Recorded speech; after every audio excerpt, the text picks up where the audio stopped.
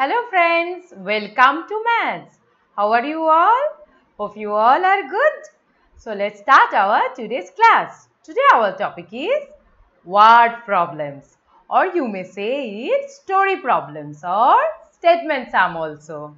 Okay, so let's see what are we going to learn today. At first, what are story problems and then how to solve a story problem. Okay, so let's start our today's class with a new story. So at first, what are word problems or story problems? When questions of mathematics are presented in the form of a story, we call them word problems. And inside the story, there are numbers which we need to use to solve the problem. Okay, now let's see what is our question. And let's read it. Here is the question. So let's read it carefully. In a party, Iron Man brought 235 ice creams and Captain America bought 154 ice creams. But before the party, Hulk came and ate all the ice creams. How many ice creams did Hulk eat? Now here is Iron Man and he bought 235 ice creams. And here is Captain America and he bought 154 ice creams. And but before the party, when they went out, the hungry Hulk came and he ate all the ice creams. So what will we find out? That how many ice creams did Hulk eat? Okay, so let's see what is the step. The step number 1. The step number 1 is write the places for the numbers.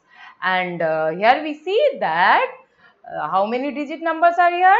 Yes, the 3-digit numbers here. So there are 3-digit numbers. So that's why we write the places here. O for ones, T for tens and H for hundreds. Because there are 3-digit numbers here. So now the step number 2. The step number 2 is now write the statements with the numbers. But how to write the statements? Easy way to write statement is go to the numbers and frame sentences from the question.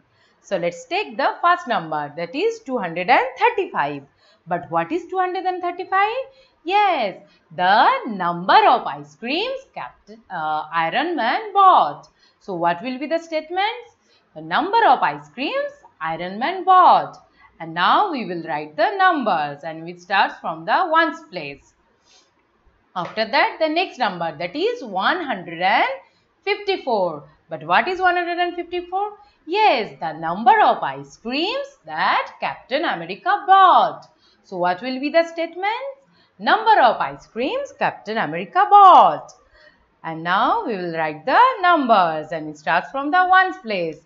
And we always write the numbers from the ones place that we learned in our last lecture in the addition class.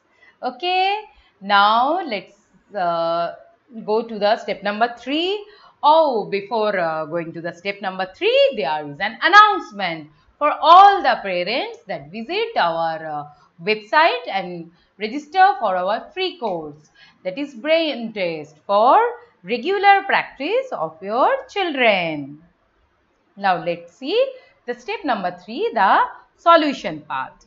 And what will you find out here? That how many ice creams did Hulk eat? So what will be the statement now? Yes, number of ice creams Hulk ate. But how will we find out? And as we read in the question, that Hulk ate all the ice creams. All the ice creams mean that the ice cream which Iron Man bought and the ice cream which Captain America bought. And we have to put together all the ice creams. And put together means we have to add the numbers. Yes. So we have to add 235 with 154. So let's add and we start from the ones place. So let's add 5 plus 4 and we get 9. After that, we add 3 plus 5 and we get 8. And after that, we add the digits of the hundreds place, that is 2 plus 1 and we get 3. So Hulk ate 389 ice creams. So now the step number 4. The step number 4 is the answer. So what will be the answer? Yes, that Hulk ate 389 ice creams. Okay. Before the end of our today's class, let's see once again what did we learn today. We learned today what are word problems and how to write statements in word problems. And remember, the statements we write from the questions only. Okay. Now, steps of solving a word problem, and after solving the word problem, we find out how many ice creams did Hulk eat. Yes.